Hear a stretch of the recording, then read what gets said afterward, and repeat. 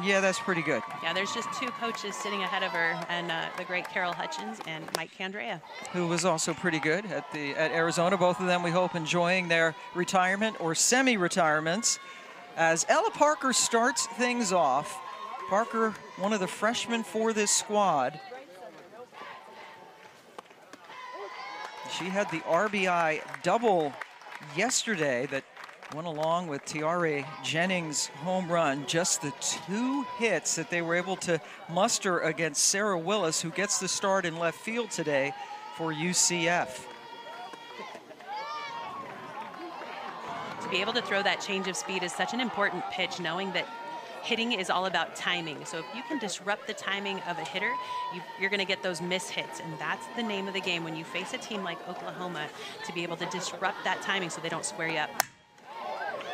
It's a terrifying lineup as that goes foul. But Oklahoma, they have had the audacity to lose 4 games this year.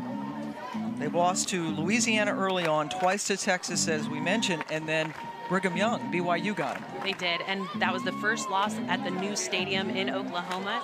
So I know that those losses have stung this year, as the whole country expects them to win every single game when they take the field. Only lost 1 game all of last year, on their way to a national championship. And Parker says, I got hit by a pitch. Home plate umpire Steve Gold agrees. And it just grazes that back forearm. But no matter how much of you it gets, it is the free pass and gives Oklahoma the advantage early.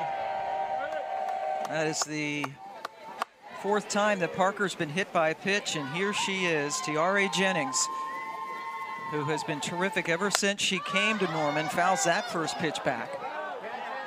And there's been so much pressure on Tiare Jennings throughout her career. Her freshman year was one that was like video game numbers. She's set the record for RBI production at the Women's College World Series with 29 that first season. And as she sits in the box now in her senior year, she's had some more difficult moments. The pressure builds, and it comes to a point where you feel like you have to, the weight of the world on your shoulders as you see these records sitting in front of you. And more often than not, you start to press in the box, and we have not been seeing the same kind of production that we're used to out of Jennings, but it's still off the charts good. She's hitting .393, struggling so far in this series. That home run she hit yesterday, which was, by the way, a pitch that had been miscommunicated and not meant to thrown to Jennings. That home run she had yesterday, her only hit of the weekend. But look at these career numbers. Well, and to 90 career home runs, she's now tied Stacey Newman in the record books. One of the all-time greats who played at UCLA, our former colleague. As Jennings takes one outside. Jocelyn Allo, by the way, 122 home runs. That is the all-time record. Allo was a senior a couple years ago under Coach Gasso. Well, JT there in the middle. Well, there's Oklahoma having fun. That's one of the pieces that's maybe been missing as of late. This season has felt like a ton of pressure for that entire lineup. So throughout the team, one of the main points that Coach Gasso has talked about wanting to get back to is just having fun. 2-2 pitch. On the way to Jennings with Parker over at first. Sends another one into the overflow stand. So let's take a look at what Tiare did with the mistake pitch. We talked to the head coach for UCF, and she said that was an off-speed rise that was called on the watch. That is not a pitch that is typically thrown by that pitcher. And what she didn't shake it off, she didn't call time. She went with the call, and because of it, left it big for a huge hitter. And a huge strikeout for Felton to get Jennings swinging. That rise ball is always the pitch that is so hard to lay off of, because it is the one that you know you can give a ride, but that one way out of the zone. She knew as soon as she let the bat go off her shoulder, that expression on her face tells it all. But look at that in the circle. Felton knows that's a big out. Sends Pickering into the plate, who was another true freshman.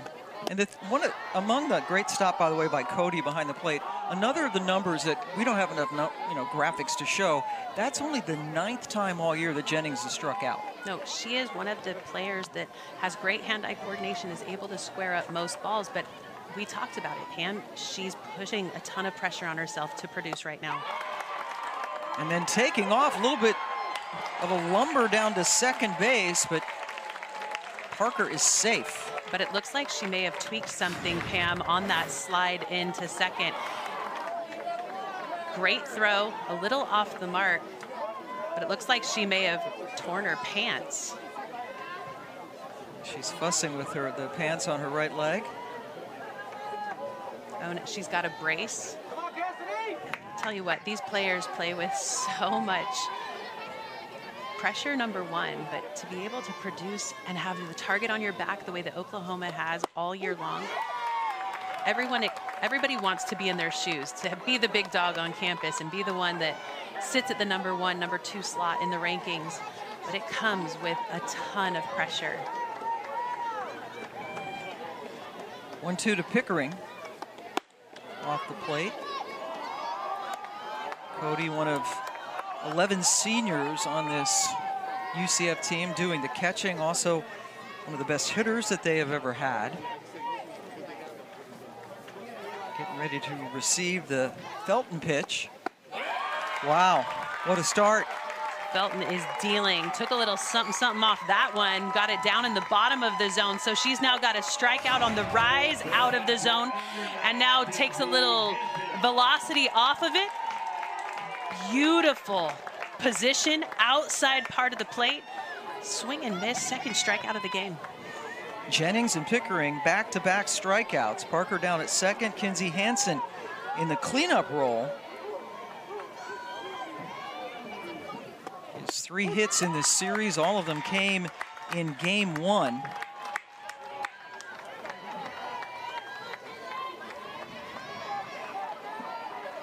Hansen, one of those players who has missed time each season that she's played. Injury has kept her out this season, missed 9 games in mid-March.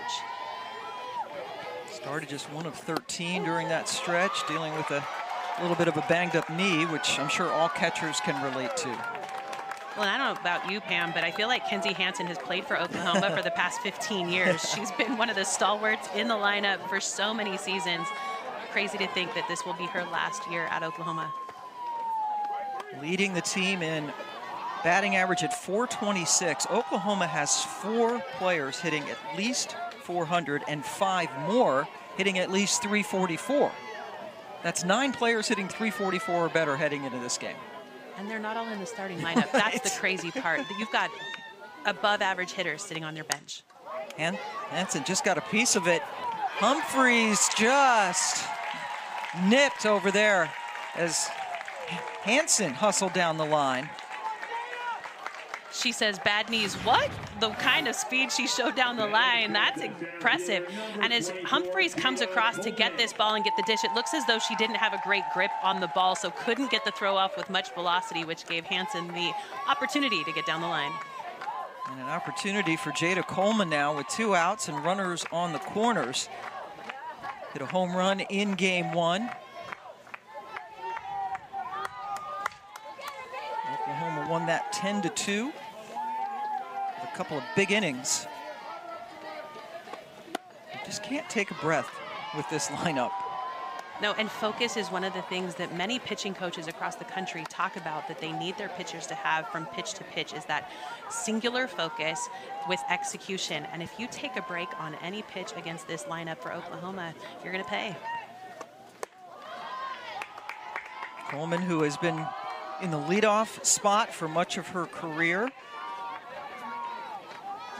now hitting number 5.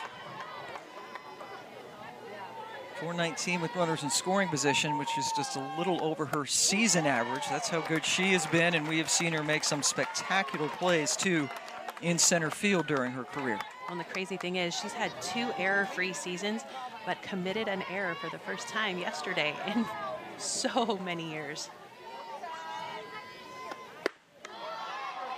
Takes a ball and now has a 3-1 pitch on the way. Alyssa Brito is on deck.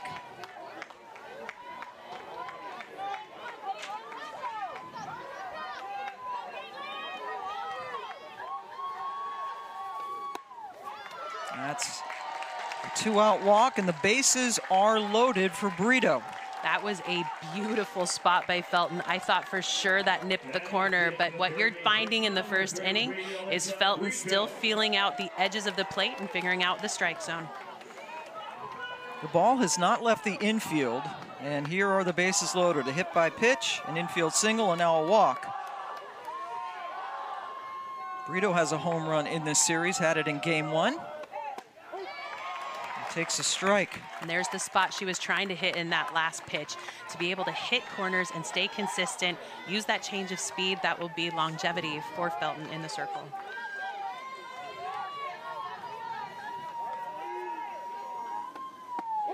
Oh, that's nasty. That change of speed. It's one of those pitches as a hitter, when you know it is in her arsenal, you have to be ready for it in every pitch. She trusts it, even late in the count, but now that she sits at 0-2, you've got to be ready for velocity and also for that changeup in any pitch. Got her! What an inning! Times, but she throws in the mid to upper 60s, and now on the attack of the strike zone with that changeup. Sana Halajian will start things off for UCF.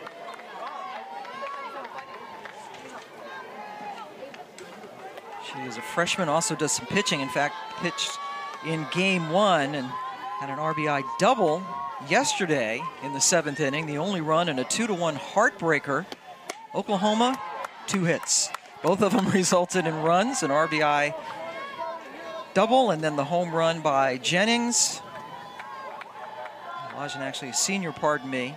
One of the seniors being honored today. Their numbers are out on the outfield grass. And she's facing Nicole May. The last time these two teams played, the only time these two teams played before this weekend, now that they're both in the Big 12, 2 years ago, the Super Regional in Norman. And Nicole May was one of the starting pitchers in that Super. That's popped up, handled by the second baseman Torres.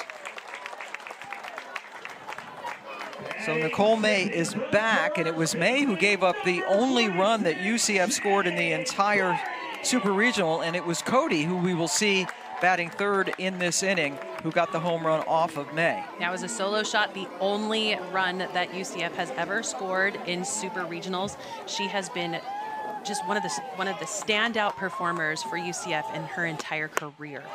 Very special player. This is her 5th and final year of eligibility. Here's Shannon Doherty, also a 5th-year player. She has a hit in this series and has been hit by a pitch more than any other night in the history of this program. Has worn 4 of them this season.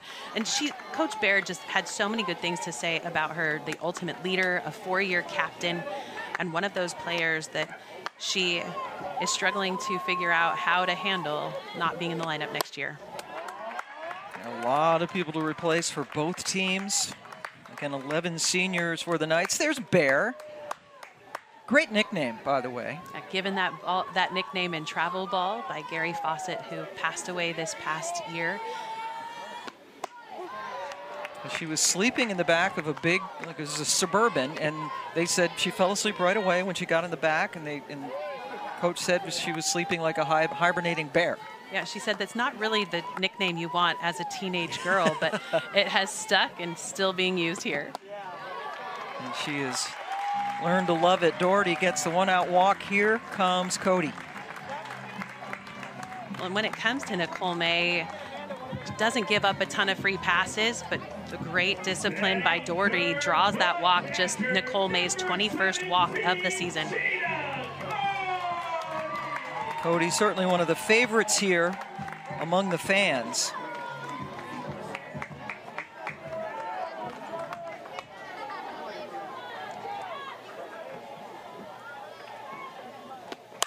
Sends that one into left center field, but it is playable and caught for the first out by Pickering. Well, when it comes to squaring up a pitcher, you have to be on time. Cody was a little ahead of that pitch by May, which was an easy fly out to left.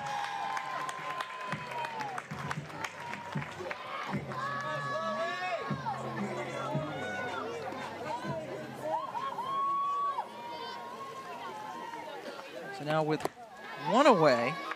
Here's Chloe Evans playing right field today.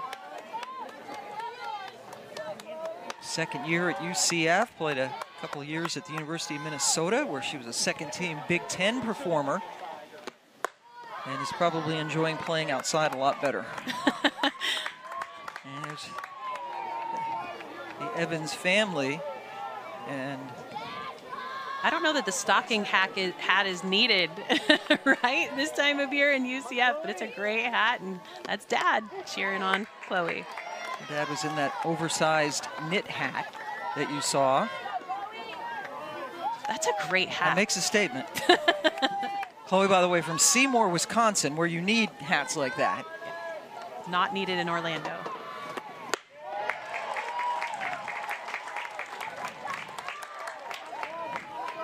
Evans hit a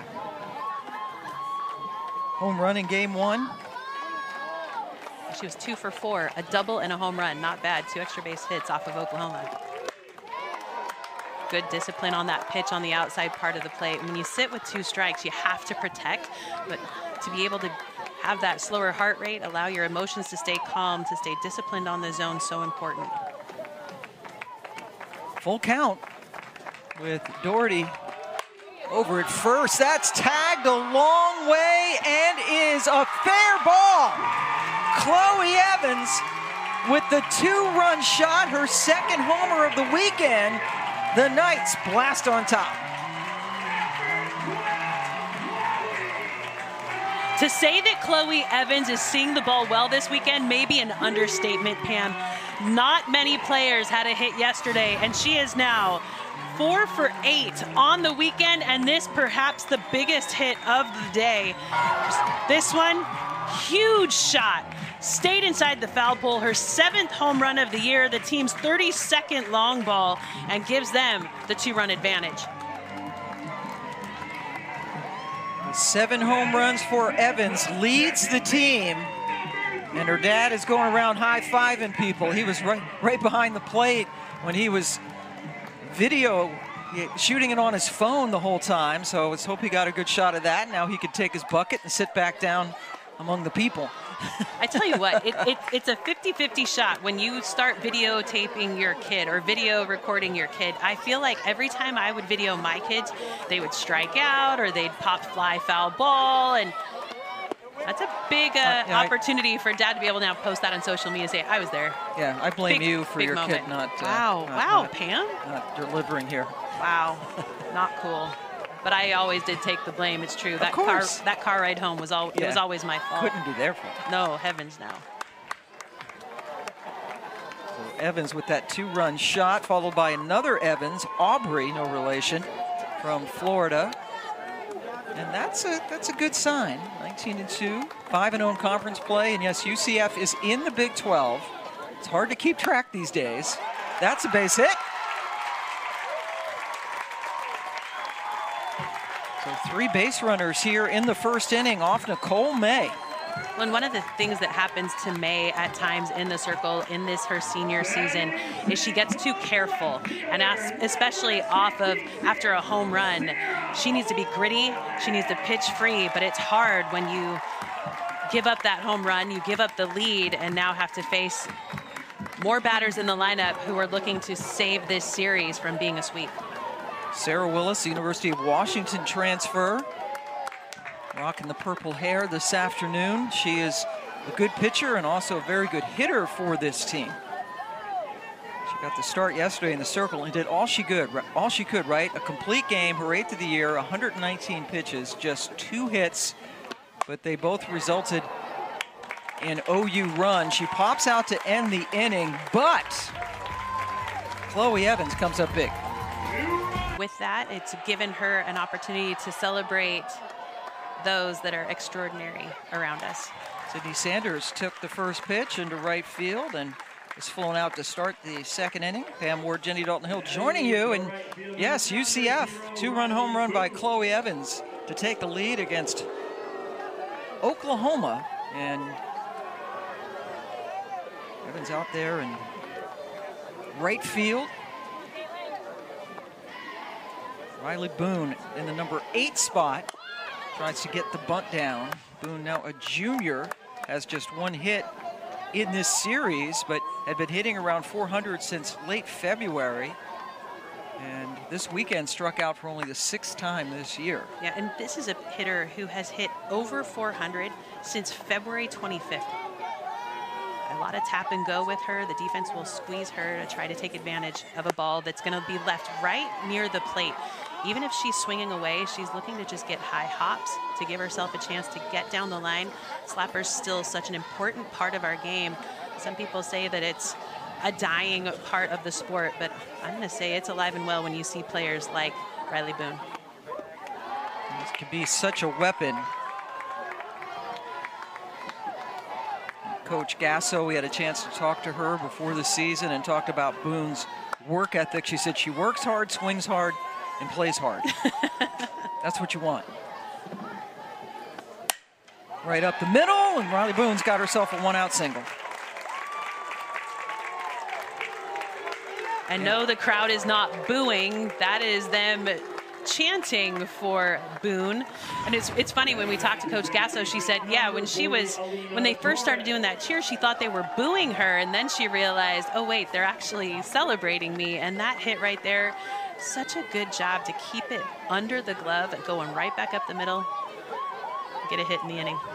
Number 9 hitter, Lena Torres, is the second baseman. And Pam, I would expect to see Boone on the move. She's got 6 stolen bases on the year, a ton of speed out there, but it's hard for base stealers this season, knowing that it is a reviewable play over there at first base, to see if they left early. Yeah, it's kind of changed the game a little bit, certainly, and Oklahoma on the year has 55 stolen bases as a team. They've only been caught stealing 10 times. And there are quite a few Oklahoma fans, to say the least. This is a very tough ticket. The resale market was hot. But behind the Oklahoma dugout, that whole section is in crimson and cream, right? Those are their colors, or is that Alabama? I'm getting in trouble, aren't I? I'm not going to step on that one, Pam. I will be chastised. Maroon, a lot of maroon over there. And you see the fake throw there by Cody, who is a good catcher, and Boone over there at first base kind of dancing around a little bit. There's a great shot of all the Oklahoma fans, many of whom I would assume don't even live in Oklahoma. They're a national team. They're like America's team. It seems like it. They've been able to get so much support all around the country. That's a trouble for Willis. No, it's not. Come on now. Sarah Willis just chased it down. Boone had to quickly retreat to first.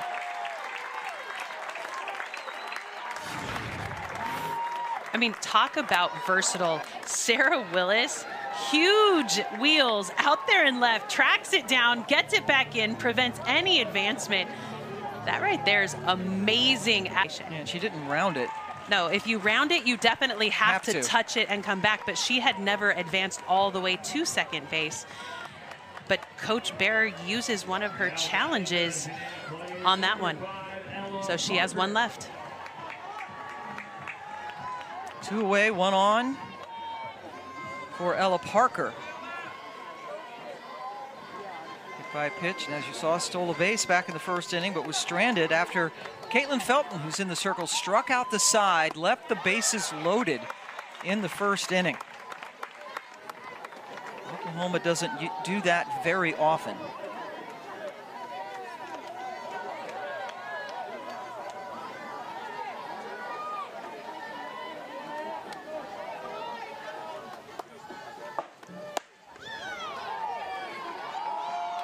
That outside pitch with velocity, I think, is the pitch that I would hunt as a hitter, knowing that it's pretty flat. It doesn't have a ton of upspin on it.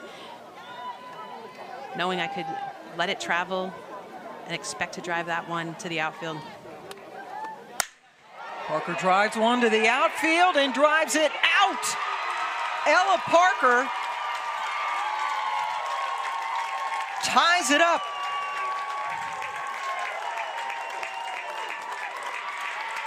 What a freshman year she is having for the Sooners. Well, and Pam, when you step on campus your freshman year, there's very low expectations. And when you step in the box, you don't have the weight of the world on your shoulders because you're just trying to gain that starting spot. Ella Parker, as a freshman, is a breath of fresh air at the top of the lineup, who has been around hitting her entire life.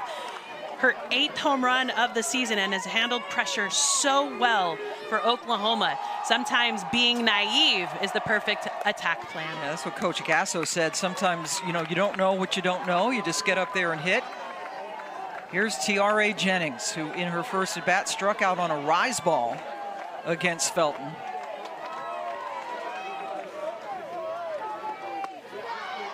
Jennings is chasing the all-time RBI record held by someone about 3 feet away from me, Jenny Dalton, and that record has stood for a long time. I was going to say a long time. It's been a minute. It's been a hot second, almost 3 decades. Jennings in the air, playable for Doherty. To schedule harder so that they had a chance to not just host at home, but to be prepared for the postseason. Got to their first super regional a couple years ago. Rowe puts it down and Brito pounces on it. When Oklahoma has been so good defensively this year, in that one they put on a defensive shift, brought in the right fielder, moved everybody over, but the tap and go not successful for Janisha Rowe as she's so fast down the line. But because of the shift, it gives Alyssa Brito the chance to be so far towards home plate that she gets the out.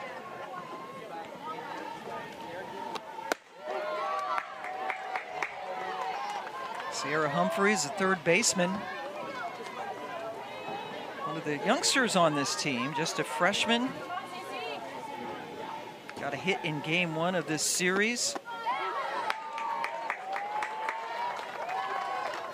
And one of the qualities that Coach Ball Malone talked about when she discussed Humphreys was just how feisty she was at the plate, how gritty of a player that she is. And I'd have to say that that comes from her mom, who I was able to play with at the University of Arizona.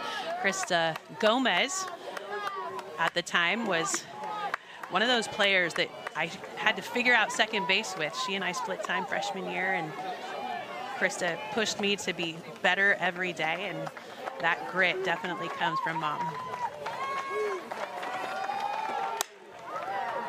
Handled by Sanders. 2 quick outs for May, who scuffled a little bit in the first inning, giving up a walk and then the 2-run homer to Chloe Evans and another single before getting out of it. And now Jasmine Williams, who is one of the seniors we talked about. She's a wife and a mom, and her husband and young son are in the building. There's the dad, Z. Where's the baby? Are you now a baby chaser, Pam? What is that? No. But baby Z Bryson is out there, but there's there's Jazz's husband, Z. You know that Z Bryson is just running all over. Yeah, can't imagine what that entails. And look what mom did. She got a stinging single with 2 outs. That's right. You clap about that right there for sure. That ball was stung. I mean, it got past Brito so quick and was able to go upstairs, stay on top, and drive that ball in the 5-6 hole. That's the way you get things started. And now, ton of speed at first base as she flips the lineup over. Elijah popped out her first time up. There's always a threat in this lineup.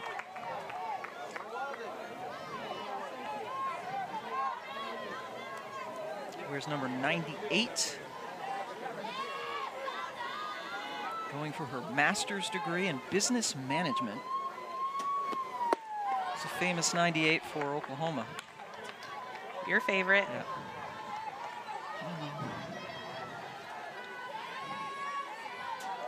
Arlo touched him up for some home runs in that super regional a couple of years ago when UCF decided to pitch to her. Yeah, we were baffled by that. And they challenged her. They weren't afraid to go at her, and Arlo took advantage.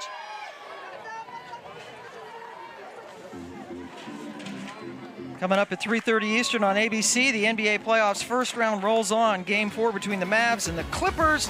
LA trying to even up this series. Yeah, things have gotten a little chippy in Game 3 with a couple of player ejections. Mavericks did pull off the win, though. NBA playoffs, Stanley Cup playoffs in full force. And we are heading towards the end of the college softball season. Just one more weekend after this in the regular season, including mayhem. Oklahoma and Oklahoma State both in the top 5 in the nation.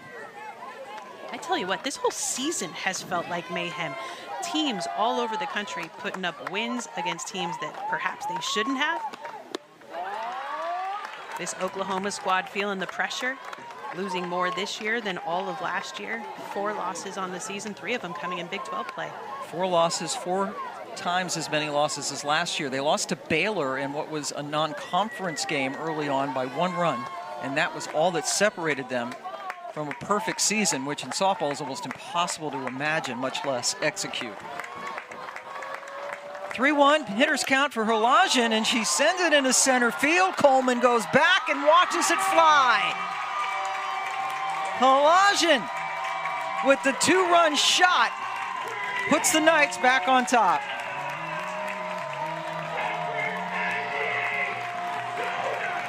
UCF showing up in a big way. They do not want to get swept, and Nicole May has now been touched up for 2 home runs in this game.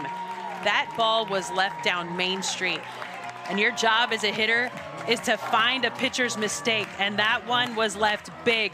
Her 3rd home run of the year, and gives UCF an opportunity to pull ahead by 2. Chloe Evans with the 2-run shot in the last inning, and now Holajian does it. And rightfully so, celebrating in the dugout. Shannon Doherty walked and scored on Evans' home run in the first inning. Now Nicole May had pitched 62 innings on the year heading into this game and had given up only 7 home runs all year, and she's given up 2 home runs in 2 innings today. And the pressure can just sit on you heavy. Nicole May has been so good in the circle. Her ERA last season, a .91. She was a perfect 18-0 on the season a year ago through 107 2/3 innings. This year, ERA has jumped up, started the game at a 2.15 ERA. And when you start to feel the pressure, you can throw through your spin, you can lose focus in a game, you can get too careful and leave balls big, and I think that's what we're seeing out of May here today. A lot of pitchers would love to have a 2.15 ERA, but for May, certainly elevated when she was sub-1. That goes a long way. And going a long way, Pickering to grab it in the corner to end the inning. But we'll see Hansen bat second in this inning. Pickering made a nice grab to end the inning, but Oklahoma has given up 4 runs in this game. This is only the 5th time all year Oklahoma has given up 4 runs or more in a softball game. And this is their 49th game of the season. That's a lot of math for you, Pam. I know, and it might even be accurate, but they just don't give up a lot of runs. On average, teams score 1.5 runs per game on them coming in to today. Pickering struck out against Felton in the first inning. Felton feeling pretty good out there, right? The goes out there with another 2-run lead. Gave up the 2-run home run to Parker in the last inning. And Felton just needs to be careful that she keeps her emotions in check. She does have that. The situation happens where she will throw through her spin when she starts to get a little too emotional, but look at the way that they've been able to hold teams at bay. On the left, the season averages for how many runs those teams score per game. On the right, how UCF has been able to hold teams below the season average for each of those teams. And it comes down to just being so good in the circle and staying focused pitch to pitch. And that's just in the Big 12. Oklahoma State just under their season average. Oklahoma State swept that season series in Stillwater. But this is the first year in the Big 12 for UCF, who's been in the American. It's like revolving conferences now. Before that, before the American, they were in Conference USA. They won the American regular season and tournaments a couple of times, won the American Conference last year, and now in the Big Bad Big 12, which will be reshuffled again next year when Oklahoma and Texas go to the SEC. 2-2 to Pickering, just spoiled it to stay alive. We have not seen that outside pitch called consistently for a strike off the plate. I think he's been very consistent with where he has been calling that pitch a strike back behind the dish. Home plate umpire Steve Gould here today. Another 2-2. Fills up the count.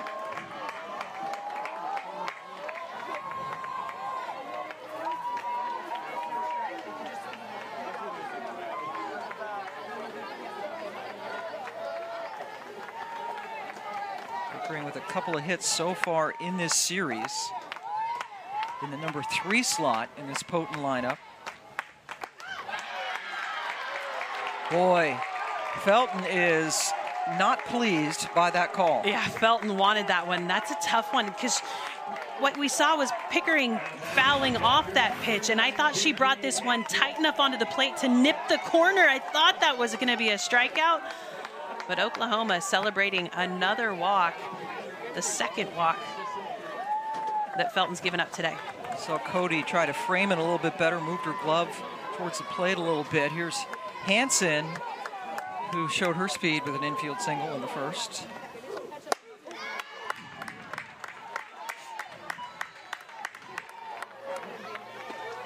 Hansen, a first-team All-American last year.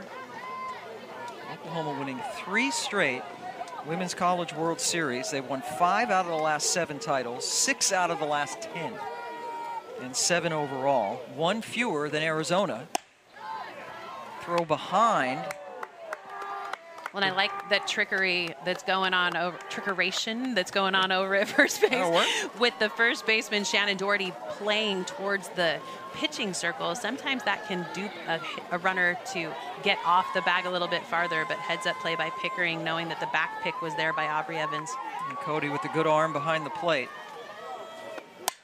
Hansen sends it out of play. Able to do something that's never been done. That gets away and allows Pickering to go down to second base. Yeah, these seniors are doing things that not many people have done in our sport. And while there are more seniors than that, those are the tried and trues who have been on campus for the Sooners since day one. And they've been able to garner a ton of accolades, but also lead this program into unprecedented places. Pickering at second now is Hansen, just got a piece of that. Well, and Hansen's looking at Cody because she knows what that feels like. Hansen's worn a few foul balls in her day. You see the earpiece there for Cody as that becomes part of the communication system from the dugout to the catcher. Very interesting. Things changing now with the electronic wristbands, signaling in pitches now, which is faster. There you see it. So much more effective, but it was actually a miscue yesterday. A pitch, a button got stuck by head coach Cindy Ball Malone. Another one. So 2 free bases for Pickering. Well, and we've talked about how losing focus in the circle can be a struggle. And for Felton, she's been so good out there, but those balls moving so much that they're getting away from Cody and giving Oklahoma a chance just 60 feet away now with no outs. A couple of wild pitches by Felton allowed Pickering to get the third, and now she's given up her second walk of the inning. Coleman, Brito, Sanders due up here, and here's Jada Coleman, who drew the first walk off Felton in the first inning.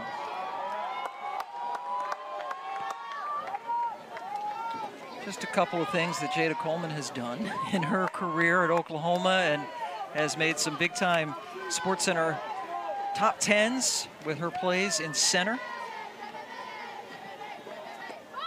How about a squeeze bunt? The shuffle over, the umpire goes down, and the call is safe. And And Pickering went over to see if Steve Gold was okay.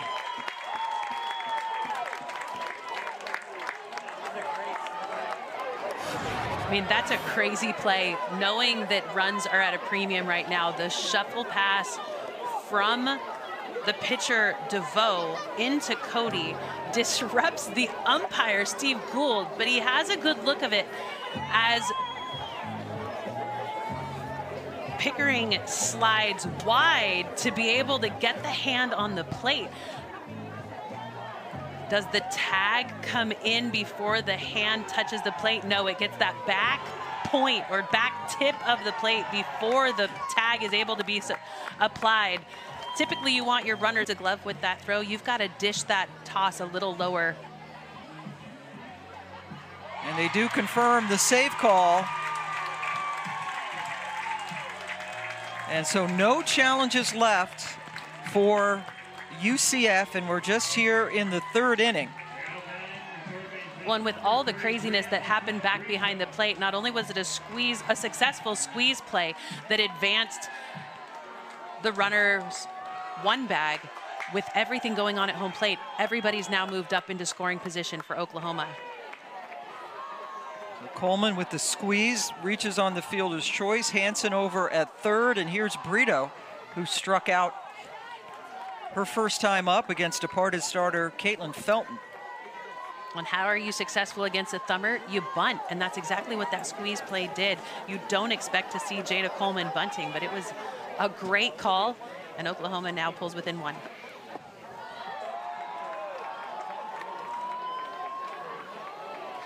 Coleman up, you're expecting that the ball could leave the ballpark, and instead she lays down the perfect bunt. Chaos ensued, and Oklahoma was able to get back to within one run. Two two-run home runs for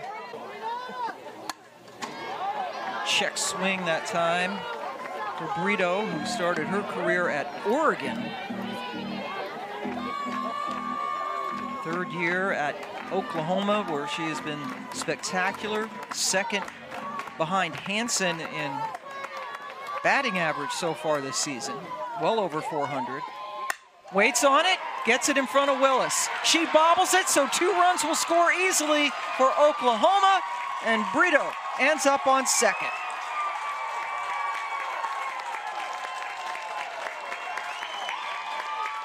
What a difference a couple of pitches makes. I mean, this UCF team has played well defensively. They've had errors in this series, but this ball squared up out into left, and because it gets on top of Willis so quickly, it's an in-between hop that actually eats her up, gets all the way to the wall. Oklahoma able to gain the advantage and now takes the lead off that huge hit by Brito.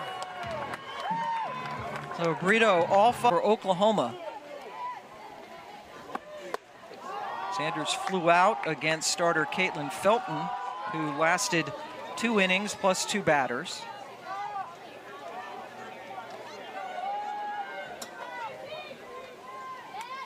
And Felton responsible for 4 of the 5 runs.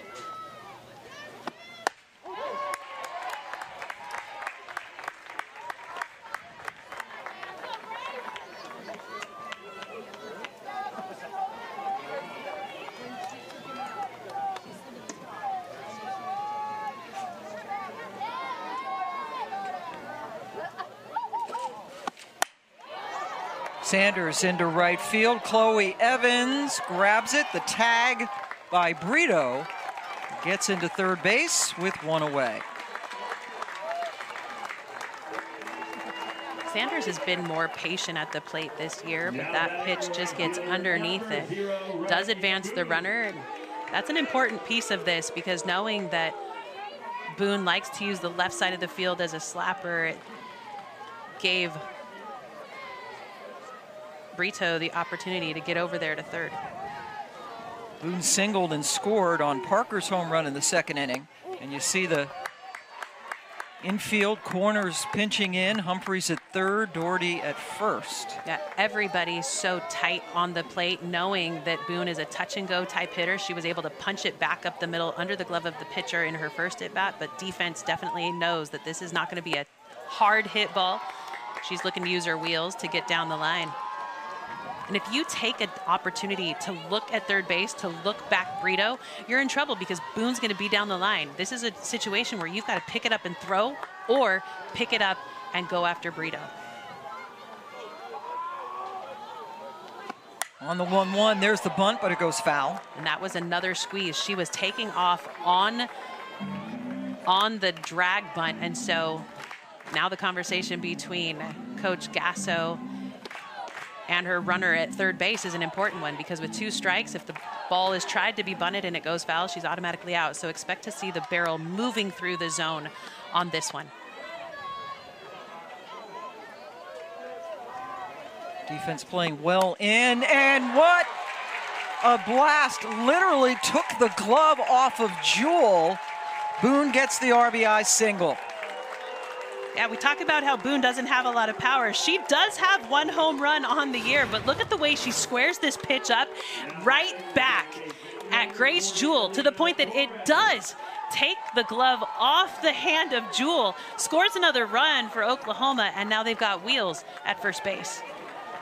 I mean, and we know that Jewel throws fastball, not pitches with a ton of movement. Because of that, when the ball comes into a spot, you can square it up. Now, Torres, who flew out on a nice catch over and left by Willis in her first at bat. The glove didn't hit in the pocket area, kind of hit the side of the glove, and it ripped it right off of Jewel's hand. And because of those comebackers to the circle, we've seen a lot of pitchers start wearing masks to protect the face. We've seen, unfortunately, some really big injuries to pitchers wearing pitches off the face that have come right back to them, realizing that the pitching plate that the pitcher throws from is at 43 feet.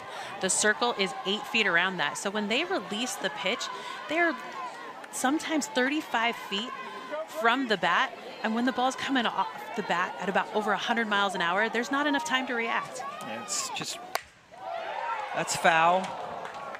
Another hard hit ball, this time by Torres.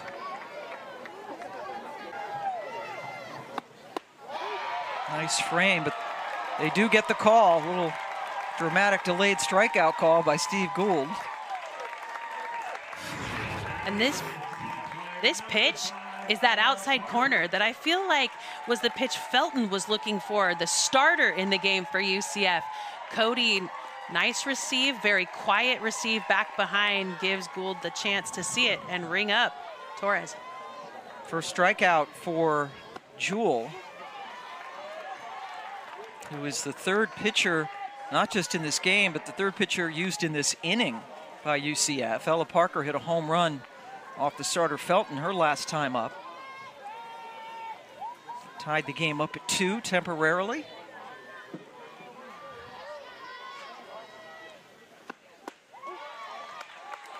And Jewel not afraid to go inside to these hitters. You know Ella Parker is a dangerous bat. She had a home run in her last at bat. An absolute blast. She knows that the corners are going to be so important to touch them up, not leave it big.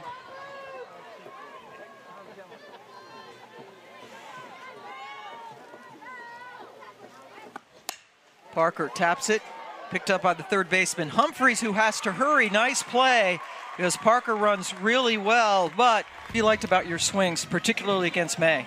I just think we were aggressive and we're taking our hacks, and we haven't done that maybe the whole series, so love that we're doing it today. Well, and you've always used a bunch of pitchers out of the pen. What are you trying to do with all of the changes last inning? Yeah, I mean, these are some of the best hitters in the country, so just trying to keep them off balance as best we can. All right, thank you very much. And Kelly Maxwell's in the game now, so the Knights will get a look at her again. Maxwell coming over from arch rival Oklahoma State. Got the Game 1 win in this series. And she started the year with some hiccups. So many changes in analytics, video, game prep, and because of that, she's struggled. But as of late, she has gotten back on the Kelly Maxwell that we remember. Mid-60s, uses more rise ball this year, and now throws twice as many drop balls than we've seen in the past. In a series, it's not unusual on Sunday for coaches to kind of empty the bucket with all of their pitchers. And Jada Cody, the first person that Maxwell sees Cody had a couple of hits in game one.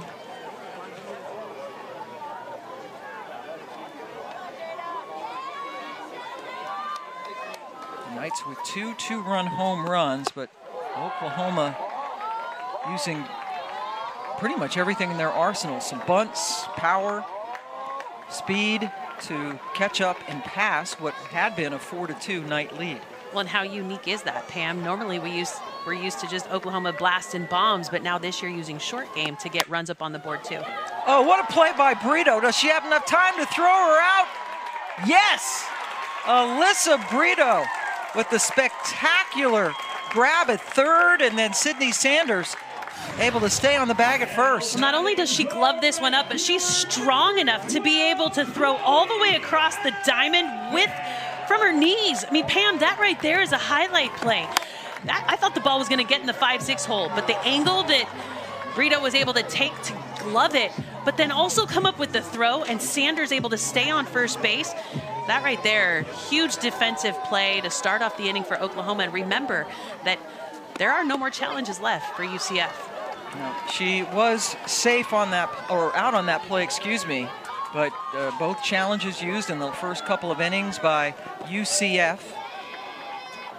What a play that was from the knees, as you mentioned. It would have been tough enough. Didn't have time to stand up and throw, and she took a chance and threw out Cody. Here's Chloe Evans, who hit a two-run home run off Nicole May in her only at-bat so far. Oklahoma, the best fielding team in the country on top of everything else. The #1 fielding percentage of any team.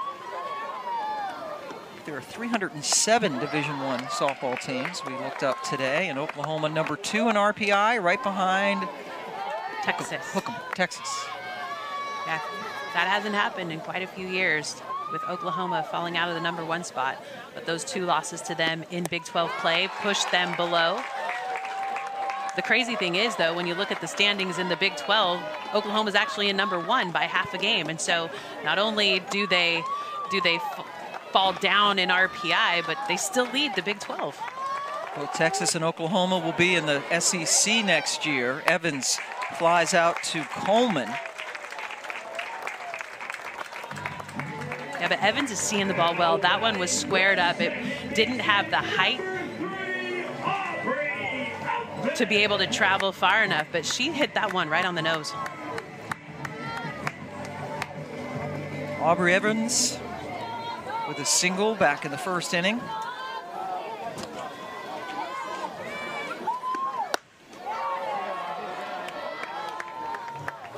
And I think the pitch for Kelly Maxwell that's she's used in the past that has not really come back into her arsenal as strong this year is that changeup. Last season it was hit at a .040 batting average. This year up to a 195, so it's getting hit a little bit harder. I'd like to see that changeup used here to be able to attack these UCF hitters.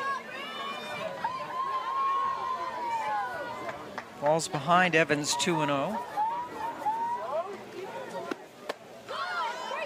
Now 3 straight balls. Yeah, but look at that. From last year to this year, the batting averages on that changeup for Maxwell, it's increased quite a bit this season. And because of that, she's been hit a little bit harder. Pardon me, the count 2-1 now evens up at 2-2. Head coach Patty Gasso told us before the series started that right now Kelly Maxwell is the best that she's been all season, really clicking, as you mentioned, the last 3 or 4 weeks. Backhanded by the shortstop, Jennings. A certain amount of games, Alo went on to hit 122 in her career, smashing the previous record. And here's Jennings, who is 0 for 2 today, did have a solo home run yesterday, and she is in pursuit of the all-time RBI record. She is 299 of them in her career with 90 home runs. But struggling in this series, just 1 for 9. That one was the home run, pardon me, we referenced yesterday.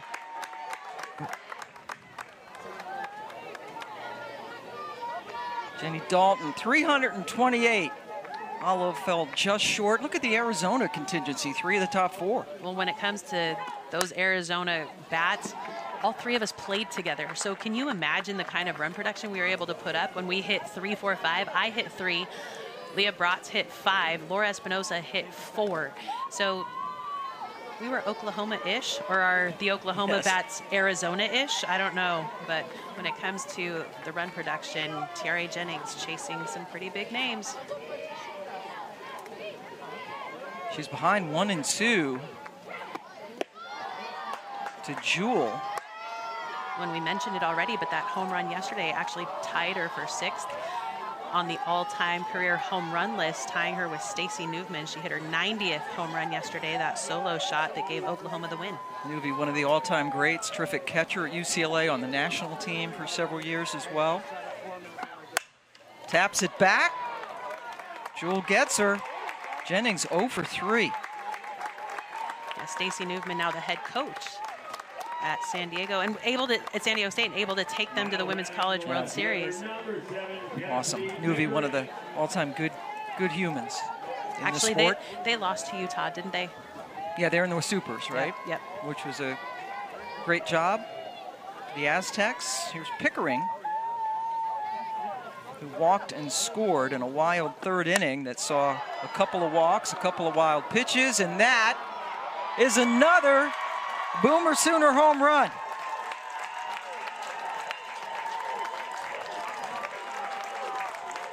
Pickering's turn to knock out her 6th of the season.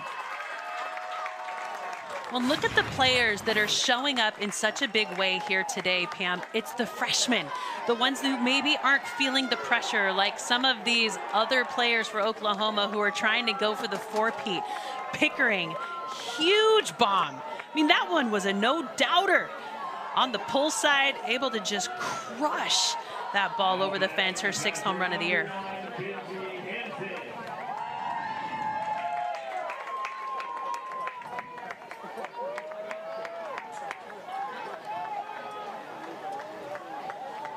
Kinsey Hansen, infield single and a walk as Oklahoma has extended its lead to 7-4. They have scored 5 unanswered runs after UCF went up 4-2 in the 2nd inning, thanks to a couple of 2-run home runs.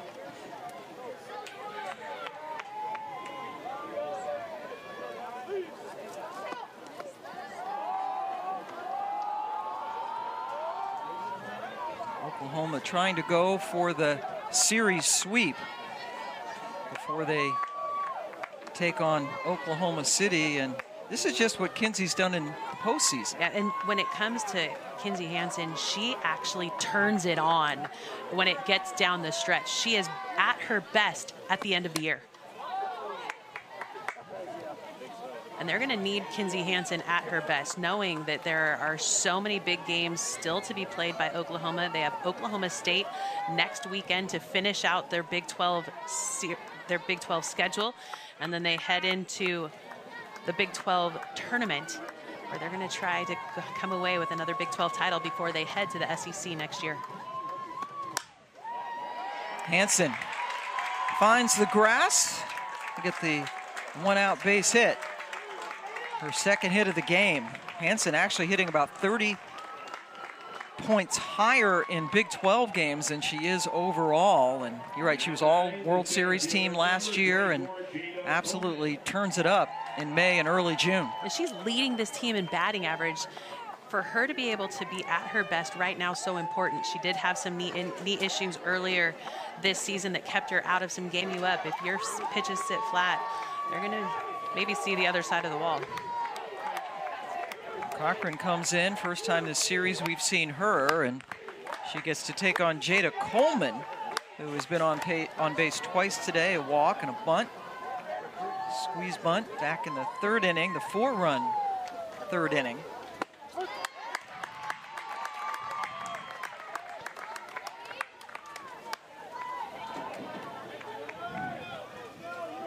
They got going. they found their swings, but it's the youth of the program that is really coming up big for them right now. Coleman shows bunt.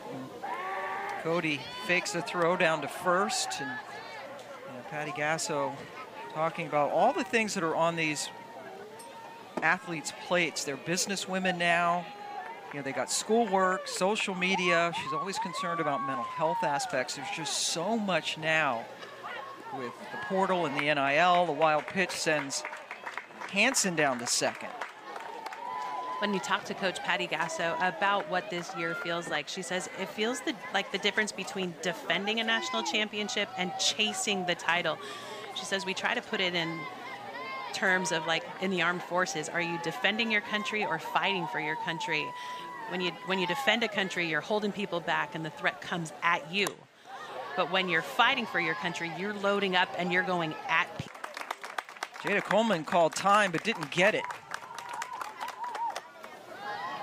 And then Cochran threw a ball.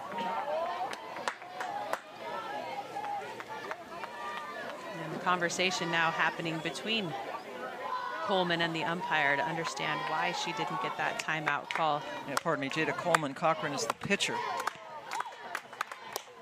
Just spoils it, and Coleman, among the seniors that Coach Gasso talked about, Hansen, Jennings, Coleman, May, Boone, said those five have been five of the most important players ever to come through this program, and that's saying something because they've had a ton of them. Yeah, but they're in uncharted territory, feeling the pressure of the expectations that are coming at them, and Gasso feels like the pressure has created softball to feel like a job rather than a game.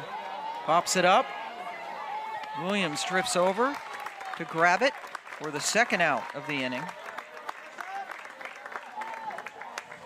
Pam, I remember what it felt like to try to step up after we had won 2 national championships, and in my junior season, we fell short to UCLA in the finals. We're not able to repeat, and then won it my senior year. So we did win 3, not in a row, but the pressure to perform is so much different when you feel like you're defending your championship rather than going at it for the first time. Burrito into foul territory. Good chase by Doherty, but she couldn't catch up.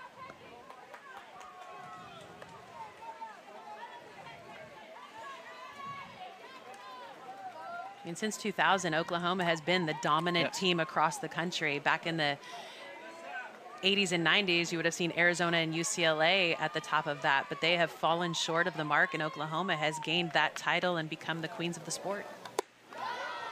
She really despises being called, right now, 7 Natty Patty. She doesn't love that. No. But she's certainly 21st century Patty. Since the turn of the century, Oklahoma has been the softball program. And the crazy thing is, they leave the Big 12. She's had 15 times she's been the Big 12 Coach of the Year. She was the first Big 12 coach to 400 conference wins, and then yesterday able to grab win number 1,500. Just now the 3rd coach in winning behind Carol Hutchins, who leads it, Mike Candrea number 2. Patty Gasso etching her name and climbing the ladder. 1-2 pitch, off speed, and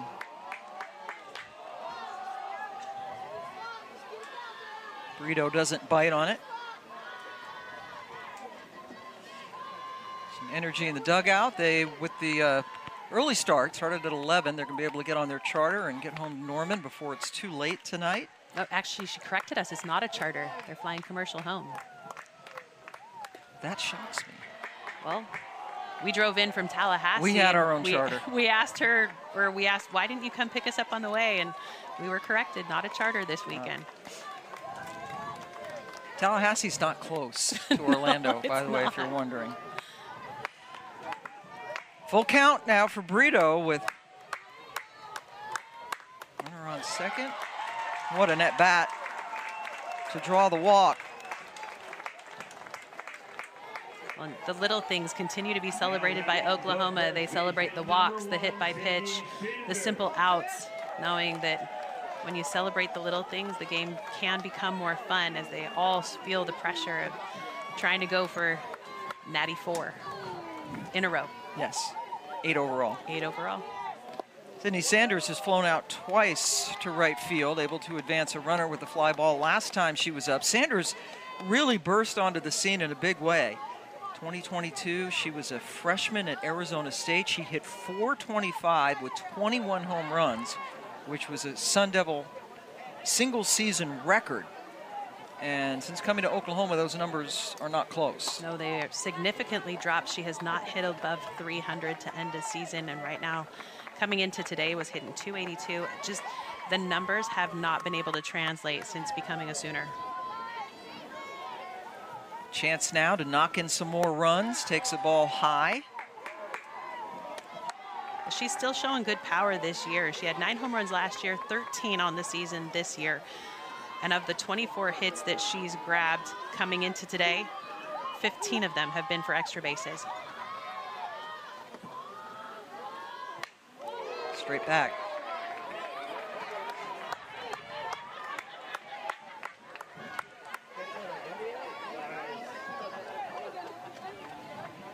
This is UCF's final home game of the year. They will finish things out up in Ames next weekend at Iowa State before heading to the Big 12 tournament. She go around? Yes, she did. So Sanders strikes out and strands Patty Gasso. And Coach, just 2 hits yesterday. You're seeing better swings today from your team, better approaches? Yeah, definitely. We got a little bit of energy. What I liked is that we answered their scores back twice. And it's something that you want to feel as you're going into the end of the season. Well, and with May having some hiccups early on, you go to Maxwell in the circle. What do you like about the way she's been able to progress through this season? She's really gotten stronger. She's gotten more comfortable, especially as we got into Big 12. But we need all hands on deck as we go forward to what they are always looking forward to is postseason and getting into the end of the season to try to be our best. So they're stepping up. All right, and Oklahoma State is up next on your schedule. Thank you so much, Coach Gasso. You're so kind. Thank you, You look Pam. very intimidating in that black. Thank you very much. Okay, good. Okay, you two need to stop. No, but the black is what she said. You need to be intimidated by me, Pam. It was like the Raiders with all the all-black uniforms of Opal, and I was concerned she might be hot. And she goes, "No, this is my intimidator look." She said you're obviously not intimidated. Yeah, she's. Her team's winning as we head to the bottom of the 4th inning. First pitch, and it's not handled over there by the second baseman, Torres. So Willis gets on base to start the 4th inning. And that's a tough play. As a second baseman charges that ball hard, you have to make sure you keep your eyes down. And that she kept her chin up. And if you keep your chin up, the ball will eat you up. That's exactly what happened on that play. Those high hops can be some of my favorite to field over there at second base. But ate her up, and Willis took advantage of the miscue. And so Willis will be pinch run for over there at first.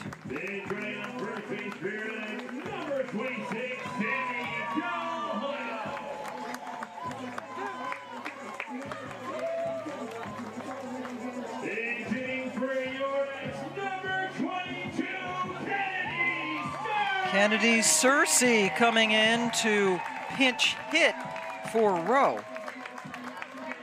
And this is a trusted bat off the bench for UCF. Coach Bear likes to go to her in these pinch hit situations.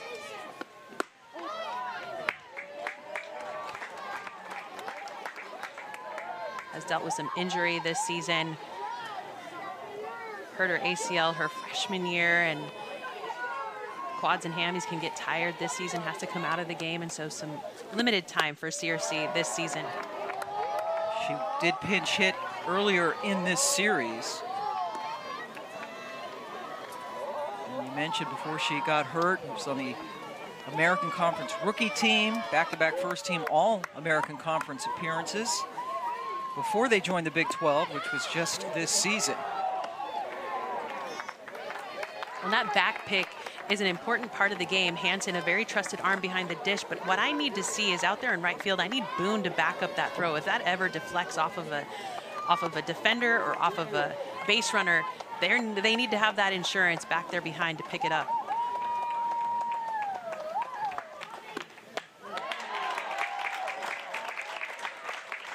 Nasty rise ball by Maxwell. Gets the big swing and the miss, the strikeout. You know that Maxwell has it in the arsenal, but it's so hard to lay off of, knowing that that ball at the letters looks to be one that you can jack, but the pinch hitter goes down as a strikeout.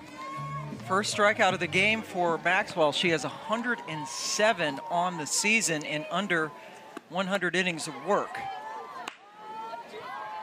Now Sierra Humphreys.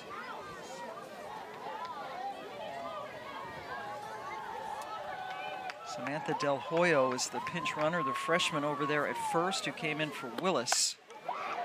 That's over the glove of Torres. But Del Hoyo has to stop at second because of some good hustle by Coleman in center. And that's a gritty at bat, busting that one up. Looked like it got her.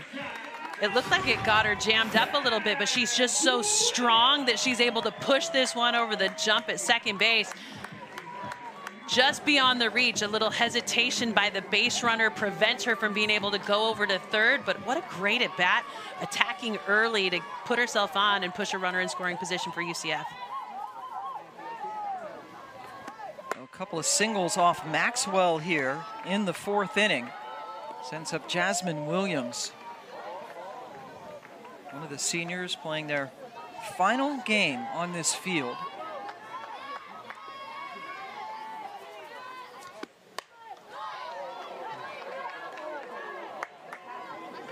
Started her career, she's a California native, played for 3 years at Oregon.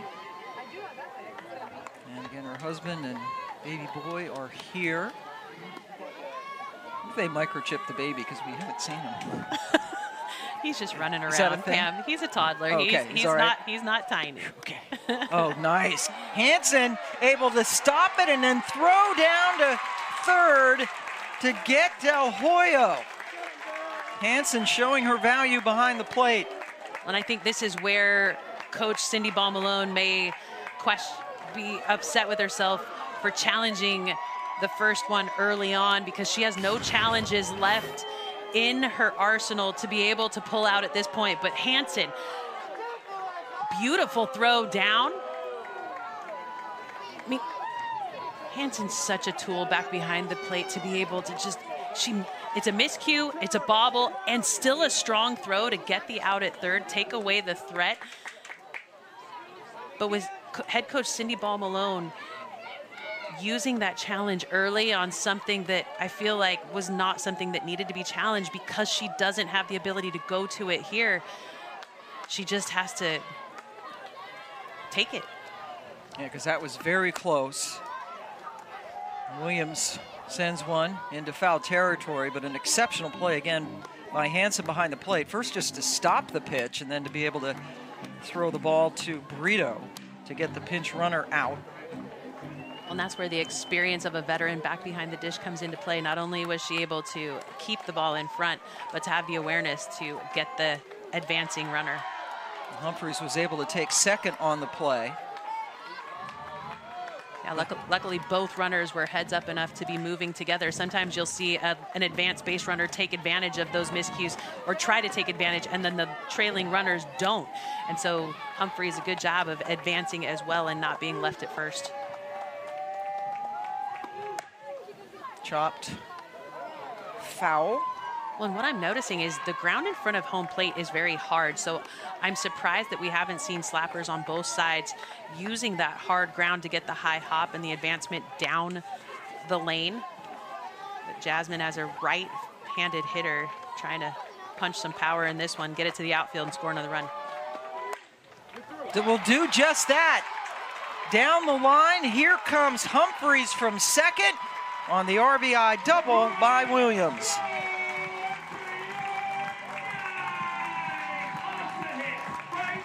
Well, your job on the hot corner is to be able to defend the line. Brito was playing so far off the line that that ball was able to get to the grass without any leather coming in contact with it. I mean, Jazz Williams, one of those players that is so important at the bottom of the lineup, because not only does she turn things over, but now you've got wheels on the bases at second. Great run by Humphreys to plate another run for UCF.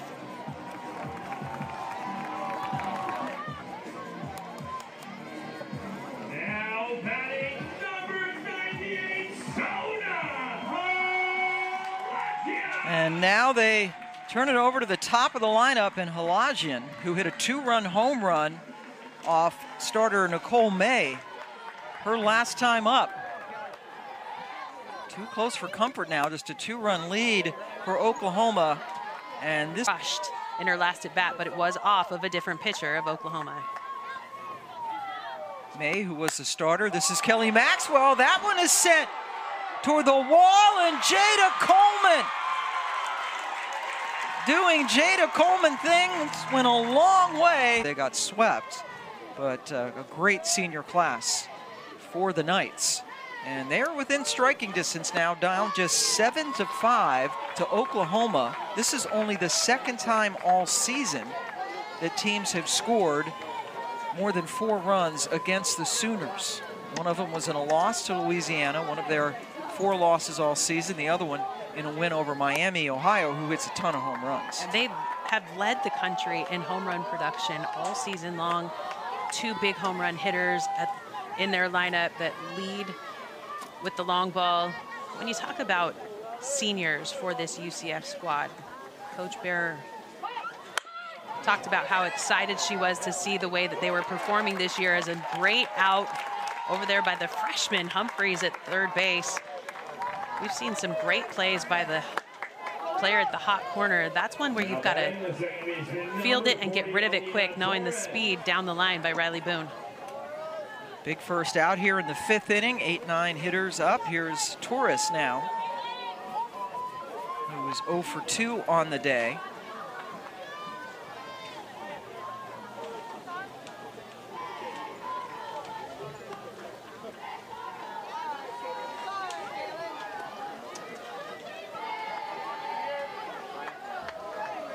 This is the 4th pitcher that UCF has used. Caitlin Cochran, that's lifted into right field. For Chloe Evans, 2 outs now. Oklahoma's had a base runner in every inning. The designated player number 5, Ella Parker. And the fewest batters that have come to the plate in any inning for OU today has been 5. And here's a chance for Cochran to set him down in order, but here we are at the top with Ella Parker. 2-run home run for the true freshman now, leading off.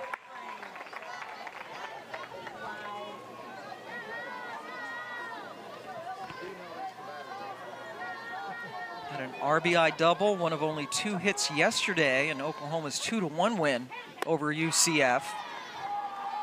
Very different story today. 2 teams combining for 12 runs through the first 4 innings.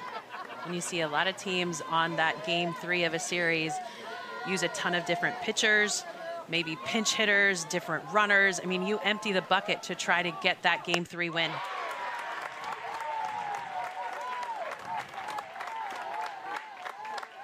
Tiara Jennings on deck too. She's 0 for 3.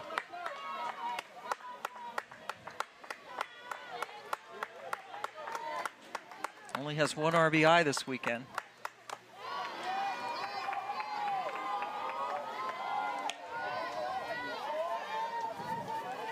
Yep, Ella Parker comes definitely from a ball and bat family. Her uncle is the manager of the Dodgers, Dave Roberts.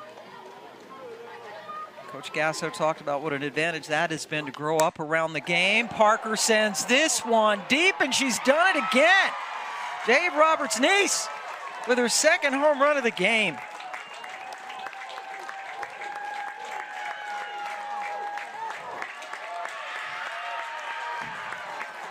When it comes to being around hitting, Ella Parker is well-versed in all things hitting. She's been around it her whole life, and as she steps on campus for the Sooners, she sits at the top of the lineup with a ton of power.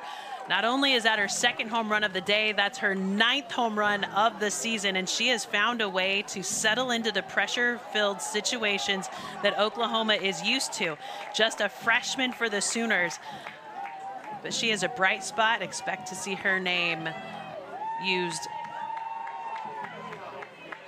for years to come, but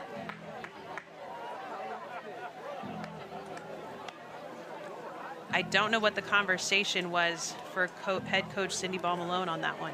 Now batting the shortstop number 23, T.R.A. Jennings. Without any challenges, she doesn't have the ability to go and get anything from the umpires at this point. T.R.A. Jennings is just 1 for 10 this weekend. That was a home run yesterday.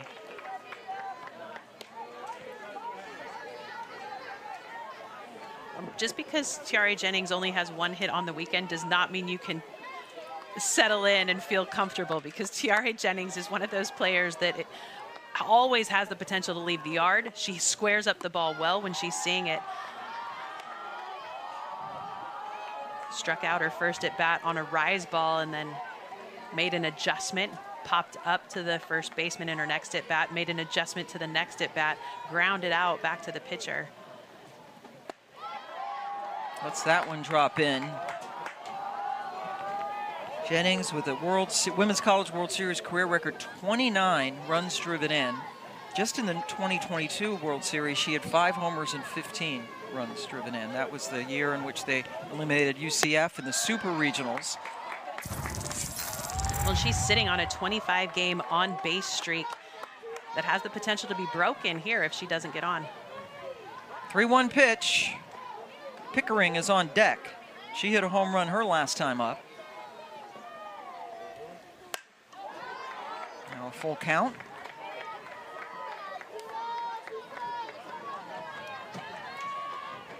A lot of times hitting comes down to timing. And we've seen that double toe tap by T.R.A. Jennings. It's a pickup put down that's been a timing mechanism for her whole career.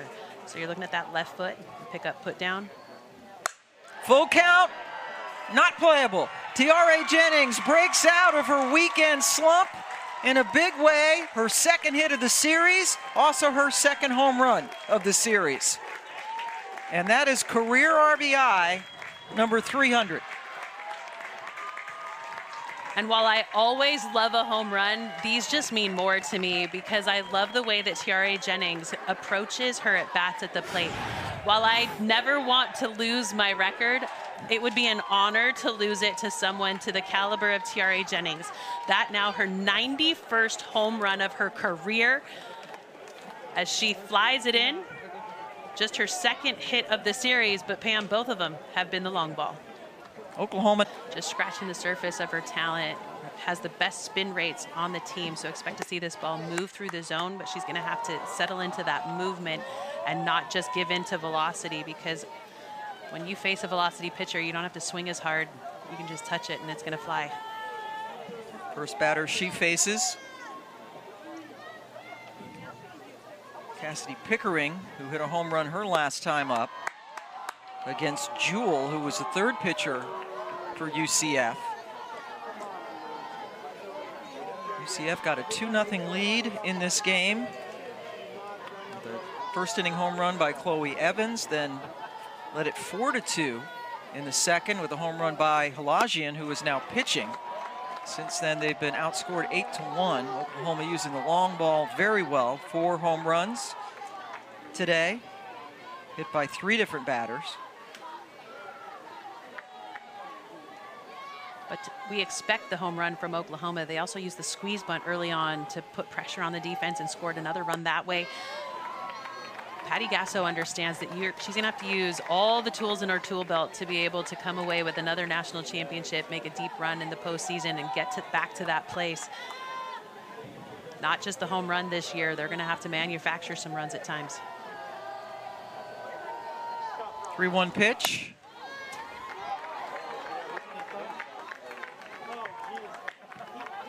Expectations always so high for the Sooners. Oklahoma State finishing up with that series. ESPN Networks will have 2 of those 3 for you next weekend before we all head into the postseason. Pickering held off. UCF thought she swung. I thought it was a strike, not just a swing, and I think Halajian thought the same thing. She came out of the circle expecting to head to the dugout. This ball is high. It looked as though Cody called down for the look, but she does hold up. That's a good hold, and she draws the walk. Kinsey Hansen, pardon me, it was a couple of singles today. Made a very good play behind the plate as well earlier. That gets off the glove of Cody. Throw down, not in time as Pickering gets in. Well, and Oklahoma never takes their foot off the gas pedal. You think at times that you might take a pitch off, but in that situation, Pickering definitely ready to go as she takes advantage of a miscue by Cody behind the plate. Always have to be on your toes. And no matter what the score is, they're always going to look to take extra bases, keep the pressure on. Lajian not afraid to go inside on Hansen.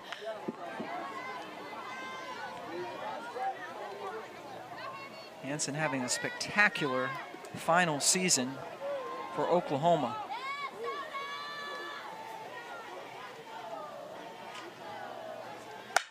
Turned on it, but it's foul.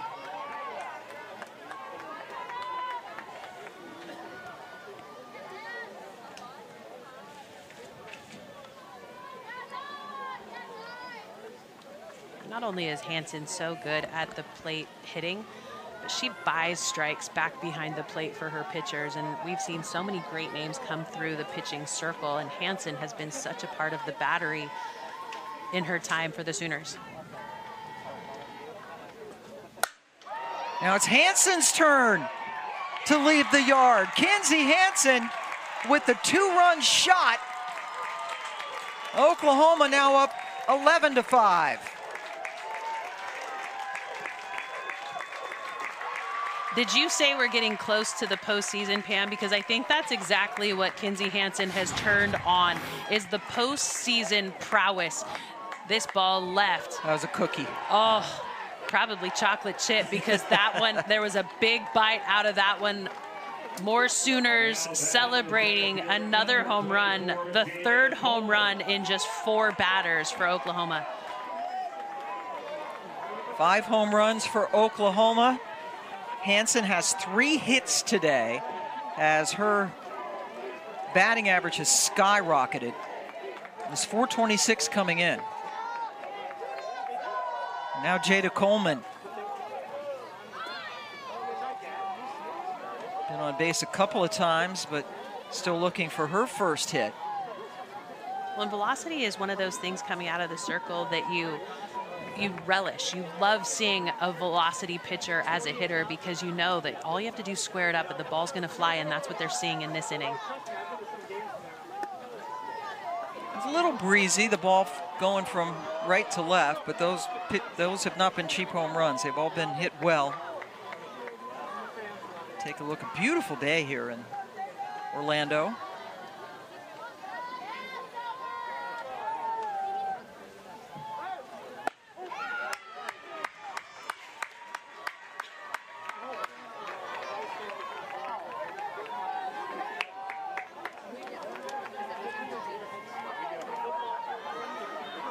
A 3-0 on the way to Coleman with Brito on deck.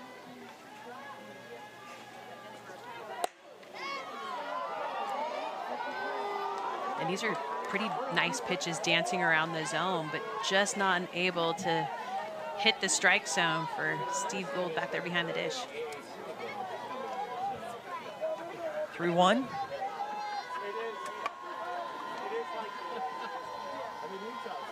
Coleman hits it over to Evans, who ends the inning, but uniform this year. Kenny Gajewski has not been shy about his disappointment in Maxwell transitioning to their biggest rival. I think the pressure of that change was also what went into the beginning of the year, and the struggles that she's had settling in back into the circle, wearing a different uniform. Yeah, not just transferring, but transferring to your bitterest rival at Oklahoma. Kelly is a native of Texas, 3-time first-team All-Big 12, 2-time All-American when she was at Oklahoma State, was the Game 1 winner here, and has come in to relieve Nicole May in this game. Well, that transfer came after John Barfelt, who had been her pitching coach at Oklahoma State, decided to retire and not return to the staff. And with that change, Kelly felt a need to move to a different school, entered the portal, and found her way to Norman, Oklahoma, just down the road. Lifted into right field. Look out. There was Coleman able to take it with Boone close by. Doherty flies out. It is all about communication out there in the outfield, Pam. And when you've got a center fielder like Jada Coleman, you've got to be able to listen as you track, because there Boone was on it, but the communication from Coleman told Boone to give way, and the center fielder always has priority over a ball that's between the two. Jada Coleman is so good, covers so much ground out there at center. And now Jada Cody coming up here in the 5th inning. One of the so important seniors on this team. Special relationship with her head coach, Cindy Ball Malone, as well. Hoping this is not her last at bat in her home ballpark. I don't know that the Knights are going to be able to pull off a postseason host opportunity. They are not ranked at the moment. Their RPI does sit at 26, so postseason is definitely in their future. That's off of Maxwell, and Hodge, who just came in to play second base. How about that? Off the ricochet, was able to get Cody.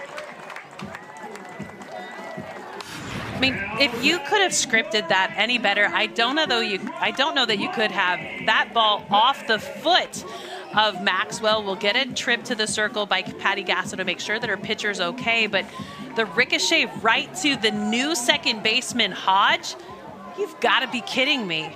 Pretty perfect ricochet to get the out. So Avery Hodge coming in to start this inning, relieving Torres over there at second. Avery is a sophomore from Richmond, Texas. First time we've seen her in this series this weekend. Chloe Evans had a 2-run home run in the 1st inning. It gave the Knights their first lead of the game. It's her 2nd time facing Maxwell. Head coach Cindy Ball Malone had high praise for Chloe Evans when she talked about how the introduction of NIL into the world of softball, players can sometimes get pretty stingy with the things that they get, but when it came to Chloe Evans, she got gear for her whole team. Good teammate Maxwell able to zip it over, and Sanders handled the low. Felton, who started this game, lasted just 2 innings plus 2 batters, gave up 4 runs, comes back in through 60 pitches.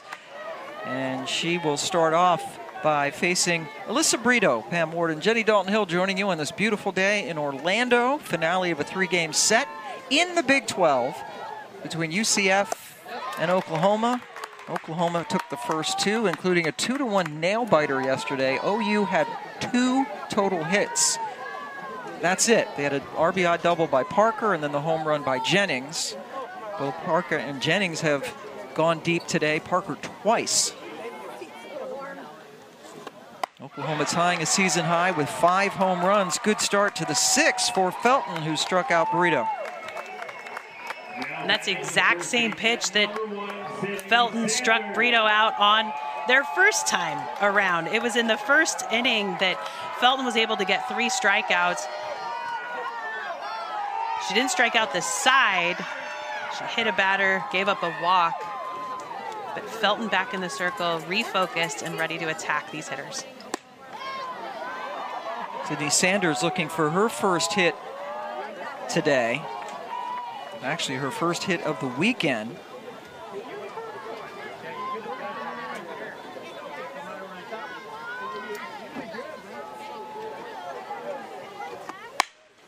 Sooners would love, obviously, to get her going before they go into Bedlam, and then postseason. Oklahoma certainly will be hosting a regional, and if they win a super regional again, trying to get back to the World Series. They've been to 7 straight, and they've won 3 in a row.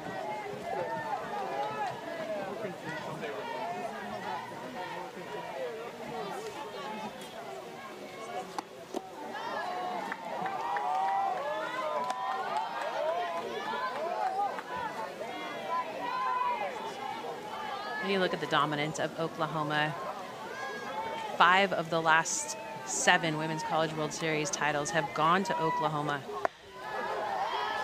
16 Women College World Series appearances, 23 Big 12 titles. Will they be able to pull off number 24 before they move over and join the SEC next season? You have to watch Bedlam and then the Big 12 tournament to find out. It's a walk for Sanders, 4th one given up overall by Felton, and there you see the 4 losses. Got the loss for their first home loss. Boone flew out for the 2nd out of the inning. Maya Bland is pinch running over at first for Brito.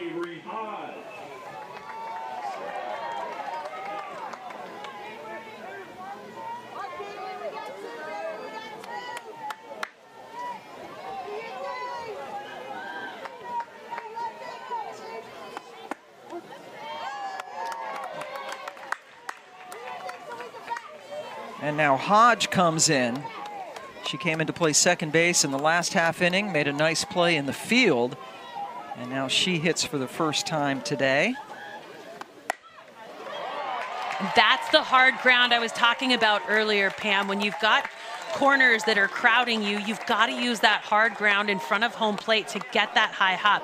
Knowing that this dirt bakes in the Florida sun, it's gonna be hard unless they give it a lot of water. It did not get watered before this game. That hop definitely such an important part of a slapper's game, and Hodge takes advantage. So Bland, the pinch runner who came in for Sanders, now over at second base. And they turn the lineup over. And it starts to get really scary again, because here's Parker, who has 2 home runs today. Chops it, playable. And thrown out. Go back to the Olympics, not in this current one, but in the next cycle, going to be coming back into the Olympics. How many of those Oklahoma players, though, will be able to hold on for an additional 4 years? Many of them graduating this year or already graduated, like Allo a couple of years ago. There's Aubrey Evans to start things off. In the bottom of the 6th inning, Oklahoma 11 runs on 11 hits, including 5 home runs. The Knights with 5 runs on 7 hits and have committed 1 error. Coleman goes back and couldn't get to it. It hit off the top of the padding and stayed in the park.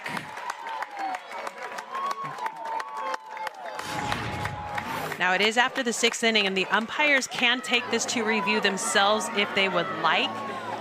But this ball off the top of the wall, so it looks as though it has to go over the whole black piece of the center field wall. If it had not been extended higher, those additional couple of feet, that ball would have been out of here. It would have been a leadoff home run, but it stays in the park, and Aubrey Evans sits at second base, putting herself in scoring position.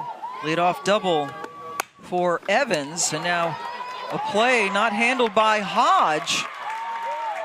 And the Knights have the first 2 runners on here in the 6th.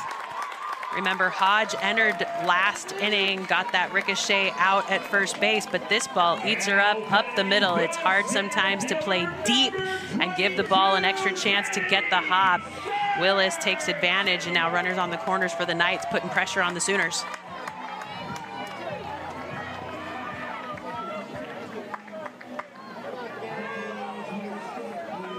Samantha Del Hoyo in.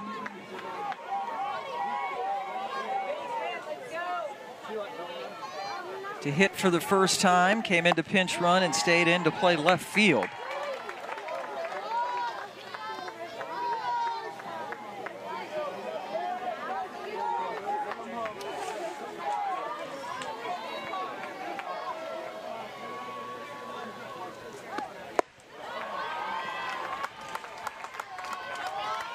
Check that, it's Kennedy Searcy pardon me, who pinch hit for Rowe and has stayed in the game.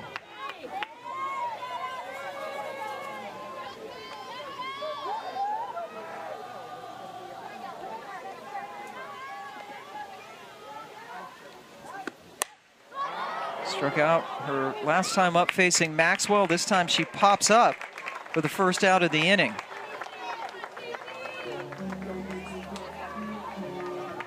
Now batting the third baseman, number 8, CC Humphrey.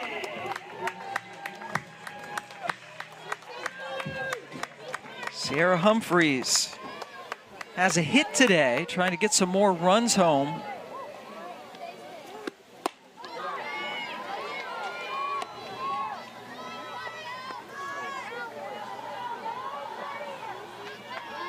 Oklahoma has most runs they've given up this year, 9 runs and a loss to Louisiana. 5 runs today. The third most they've given up in any game this season. Nice stop again by Hansen behind the plate. Actually, it was a nice stop behind the plate by Ludlam, who has come in to catch.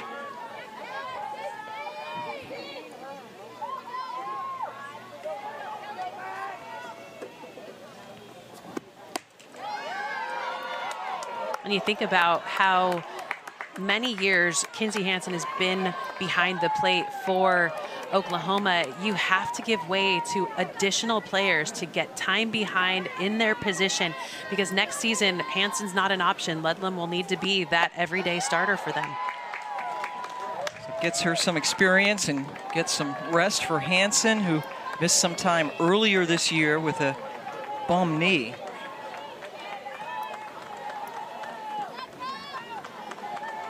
Two-two pitch to Humphreys is inside and called a strike. And that's the hard part about a lefty in the circle that throws that nice curveball. It comes in on the hands of a right-handed hitter. So as it starts on the outside part of the plate, you think you need to let it travel. But then as it continues to spin and move, it gets in on your hands and it jams up a lot of righties. Hansen over there in the dugout with the towel over her head. Hydrating. That's what you told Patty Gasso to do, and wearing all black. It's important. Well, and Kinsey Hansen has been so good in the postseason that she is definitely necessary. You got to keep her healthy, but also give Ludlam opportunities behind the dish. Jennings goes over to second to get one out, but another run crosses the plate as Evans comes in with the 6th run of the game. Well, Pam, that is such a hard play for a shortstop to make as they aggressively come forward and get that play or get that ball off the hop. I love the aggression, though, to pick her hop and not let it eat her up. Tiare Jennings has been so good up the middle for Oklahoma. First pitch swing results in the final out of the inning, but another one crosses the plate. And Tiare Jennings hit a home run her last time up, but this time, first pitch lands in the glove of Evans. So Jennings just 2 hits on the weekend, both of them solo home runs. So only 2 RBI for Jennings. Disappointing weekend. I know, especially you, Pam. You relish. Now as she's I watch. pursuing your record for the most RBIs in the history of the game, and I like watching good softball players. You like the look on my face when she gets another RBI, and I look a little more defeated. But I cheer her on. I don't want anybody to think that I am wishing anything ill, because she has been one of my favorite players to watch in her career. And it's a record that has stood for since the dinosaurs, I think, walked the earth, a while. right? It's been a while. The last century. Here's Cassidy Pickering, who had a home run.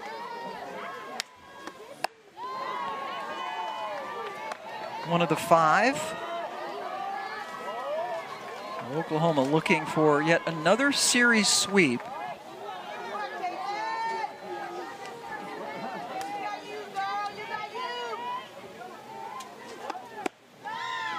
Texas is the only Big 12 series they have lost this year, as the Longhorns took 2 out of 3, but Oklahoma has gone by Texas in the Big 12 standings.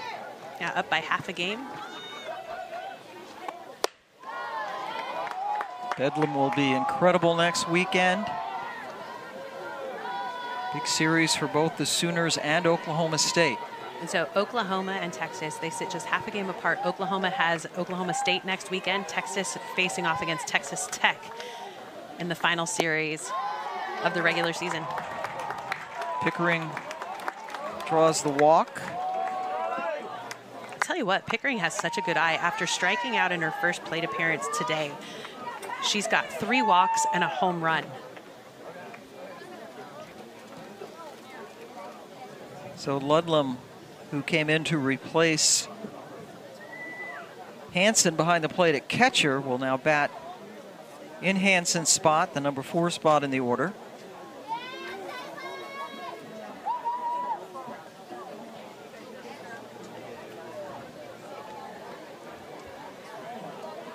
Well, Ludlam seemed significant time this season. She caught when Hansen was out during the season with some of those issues with her knees. She was a leader at Furman, and with 2 catcher transfers over the offseason that went into the portal, Coach Gasso went in to find one of her own and was able to do so by grabbing up the transfer from Furman this season. And now Hannah Core comes into pinch run, and it was funny when Coach was talking, she actually called Riley Ludlam, who had a brilliant career at Fordham, and said she had to call her back because Ludlam didn't believe that Patty Gasso was actually calling her to inquire about her coming over to OU. Yeah, so Gasso had to call her back to prove that it really was her. And while you won't see Ludlam back for the Sooners next year because she is in her final season of playing, it's important to have her healthy and ready to go, because with Kinsey Hansen behind the plate, you need to have a backup. And look at the way that Ludlam from Furman was able to step in with so much success already and to be able to be a quiet presence back behind the dish for the Sooner pitchers. Well, it's just so valuable. That sails high, a wild pitch, the 3rd of the game for Felton, and that sends Core down to second base. But Coach Gasso talked about how the Fort Myers, Florida native Ludlam has been such a bright spot for them. Last year, the Southern Conference Player of the Year, she hit .372. And she says she loves Ludlam's, says she loves softball. She's just a smiley kid, just having the time of her life this year playing for Oklahoma, something that I'm sure she never expected. No, and she's called her a kid in a candy store, just takes the field every day smiling. They're probably not smiling too much, though, with that strikeout. 5th strikeout of the game for Felton. Jada Coleman comes up.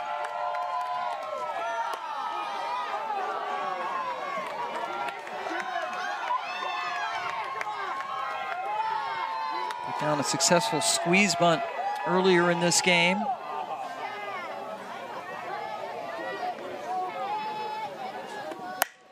Right up the middle, but nice play by Felton to grab it and end the inning. That strands Core. And then and a field goal? Chicago was the winner on Friday, 7-1. So here we go for UCF. Lajan, we've seen her in the circle this weekend. She hit a 2-run home run back in the 2nd inning. But UCF, only the 2nd time they have faced Oklahoma. They were in the 2022 Super Regional. They got swept in that one, and they're 3 outs away from getting swept in this, the one and only regular season Big 12 series they will play against the Sooners. First year for UCF in the Big 12, last year for Oklahoma in the Big 12. Skied. Hodge has the sunglasses on, 1 away in the 7th.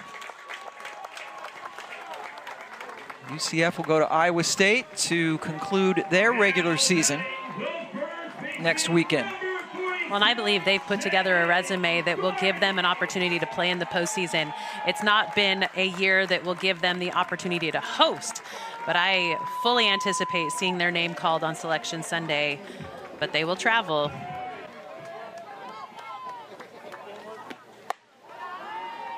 What a luxury for Patty Gasso, Nicole May, Kelly Maxwell, and then you have Deal, who, as you mentioned, not a lot of work last year, but certainly coming on strong here in her sophomore season. And Patty Gasso knows she's going to have to get Kirsten Deal ready to go. I mean, what a great pitcher name, right? Kirsten Deal. To be able to step in and be that workhorse for them next year as they lose Maxwell and May to graduation.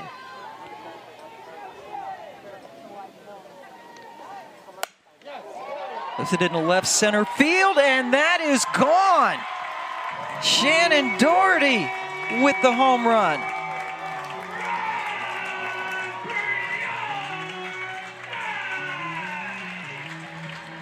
Well, and for a pitcher yesterday to have only given up 2 hits, today, within the first 3 pitches, gives up a bomb? Are you kidding me? Look at UCF not giving up. To be able to step in and take advantage of a pitch left big, a pitcher trying to fill the zone as she toes the circle. That right there, huge swing.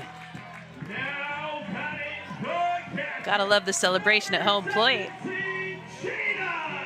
This team is looking to make noise in the postseason. I would not want to see UCF come into my home and in regionals and have to play against them, but it is a senior day for her. So the home run for Doherty, and then the base hit for Cody, another senior, most likely playing her final game at UCF on this field. It sounds weird, but that's the kind of memory you want to have in your last at bat on your home field. You're able to sit back and say, you know what, my last at bat, I was successful. Carry that into the postseason, try to give your team a deep run. Chloe Evans hit a 2-run home run in her first at bat this afternoon against starter Nicole May.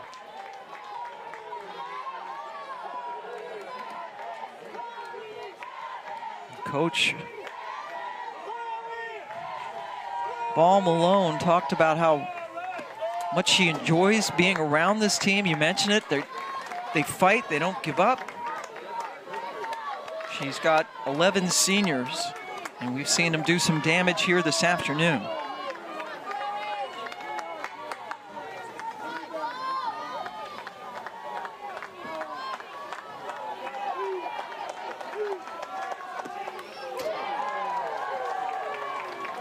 But if you look back into Chloe Evans' first at bat, it was off Nicole May, and she put a huge charge, and it stayed inside the foul pole. And that's what put the Knights up 2-0 in the first inning.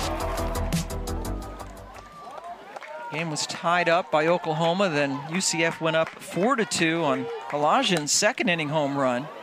And a chance here, nope. It is bobbled as Hodge tried to get it over to Jennings, and everybody's safe. That's a miscue that definitely needs to be shored up. It's a quick transfer, knowing that there's an opportunity for a double play, but as Jennings is approaching second base, she's waiting for that throw, and it comes back inside. And Jennings can't catch that throw on the inside part of the bag because that's where the runner's coming in. So as a second base or as a shortstop coming across, you've got to go to the outside part of the bag. Hodge needs to give that dish to the back side of second base, not the inside of second base, for that one to be successful. It's the second error on Hodge since she came in to relieve Torres at second base. Sanders with a little bit of a snow cone, but makes the catch at first.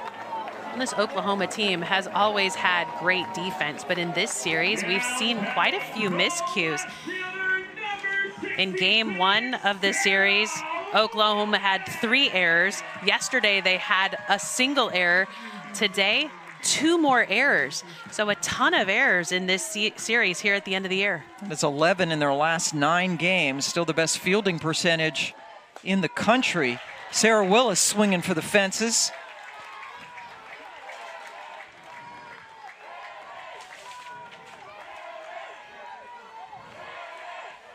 Willis, a senior on this team. Second year here after a couple of years at the University of Washington. She threw the first 7-inning perfect game in UCF history last season and pitched so well yesterday, just giving up 2 hits, but unfortunately for her, one was a home run and the other an RBI double, and they lost 2-1. The 2 hits, a season low for Oklahoma, and now the OU fans are on their feet. They're 1 strike away. And they get it as Willis went up high and struck out to end the game. Oklahoma, with 5 home runs, wins it 11-7. Their 6th conference sweep of the season. And they take